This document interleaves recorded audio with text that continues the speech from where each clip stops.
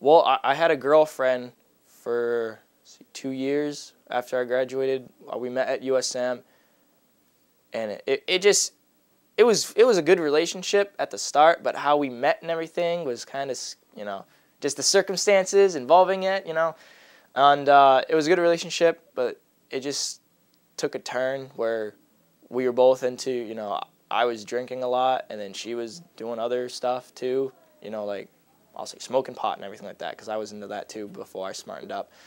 And it just kind of spiraled out of control, and then it wasn't, then we moved in together, and it just wasn't good because we'd be fighting all the time, and it just, I don't know, it ended badly where we don't even talk to each other anymore, and we were really good friends.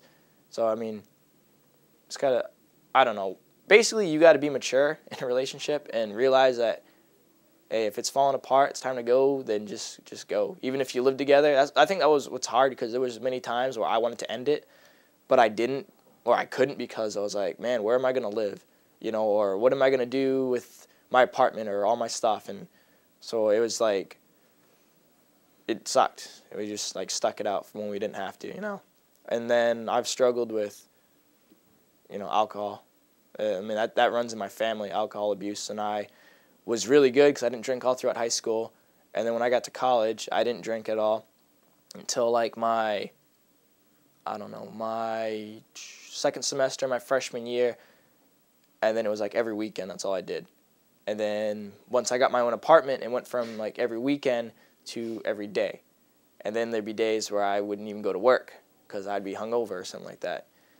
And so, yeah, that was another reason I joined the Army, was to get my life in order in that sense, where, because I quit all the other stuff that I was doing, but then I just started solely drinking.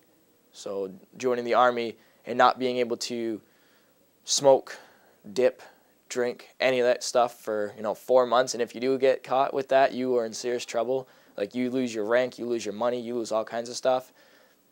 It was definitely like an eye-opening experience to be like, okay, I mean, after 4 months, I didn't touch that stuff, and when I got home, I had a little bit, but overall, I was like, I don't really need that anymore. Like, once in a while, it's fine. I condone that, but once you're doing it all the time, then you gotta get help. Basically, if you're not willing to change it yourself, then you gotta get help.